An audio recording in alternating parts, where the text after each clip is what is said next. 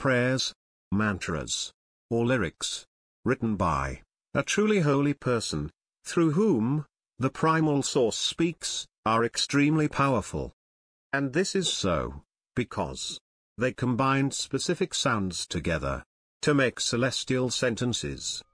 And these sounds power up a person's magnetic field. The most powerful mantra I know of is the Mool Mantra, written by Guru Nanak. This mantra reveals the nature of the cosmos. It is as follows. एक ओंकार सतनाम कर्ता पुरख निर्भव निर्वैर अकाल मूर्त अजूनी साहिबंग गढ़प्रसाद जप आद सच जुगाद सच है भी सच नानको सी भी सच. There is one reality, the origin and the source of everything.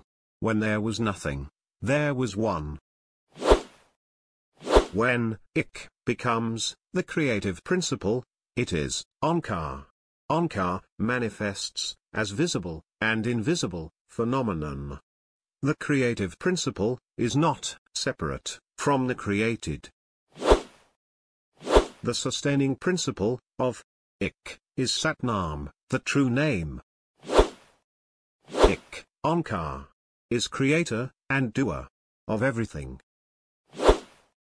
Ik, Onkar, is without fear, because there is nothing but Ik, Onkar. Ik, Onkar, is without jealousy, because there is only Ik, Onkar. Ik, Onkar, is beyond time, and yet exists. Ik, Onkar, does not condense to birth. All birth and death are within Ik, Onkar.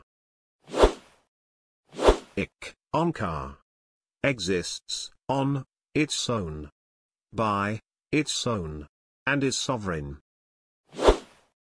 Ik, Onkar, expresses itself through God manifest, known as Satguru. Through the Lord's grace and mercy, this happens.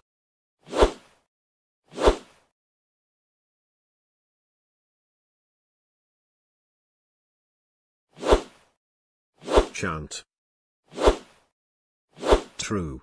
In the primal beginning. True. Through the different epochs. True. Here. And now. Forever true. Says Nanak.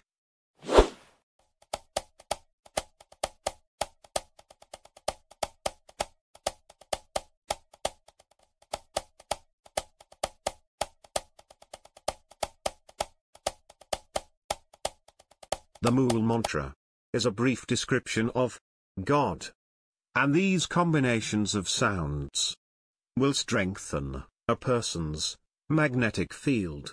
A strong magnetic field is the key to a good life. Every person, thing, and place emanates a magnetic field, or what some might call an aura. And a person's magnetic field influences his or her thoughts, actions, health, luck, and the type of experiences an individual will attract. The stronger a person's aura, the higher degree of positivity an individual will encounter. And the stronger the magnetic field, the less negative experiences are able to influence the subtle nature of an individual. The human being has two natures, the physical and the subtle, and the latter can be influenced by sounds and vibrations. Since the physical and the subtle are interrelated, a change in the invisible component of a person naturally influences the physical half of the human. Everything in existence was first a metaphysical thing.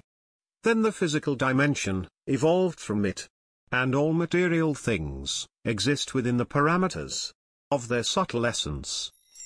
The mystics of the world, past and present, are able to perceive the invisible nature of existence. and they can also influence this essence.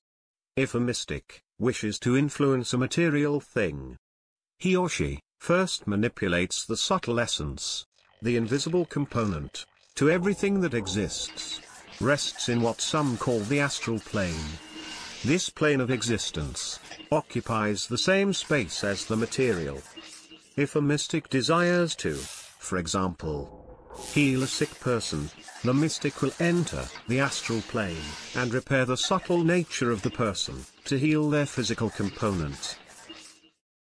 All prayers, mantras, or lyrics written by a truly holy person, through whom the primal source speaks, are extremely powerful.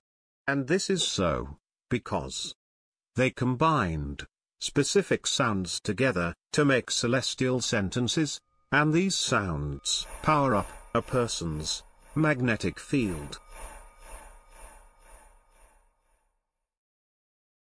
If you would like to learn more, please read the book, Sikhie Secrets, available through Amazon.com.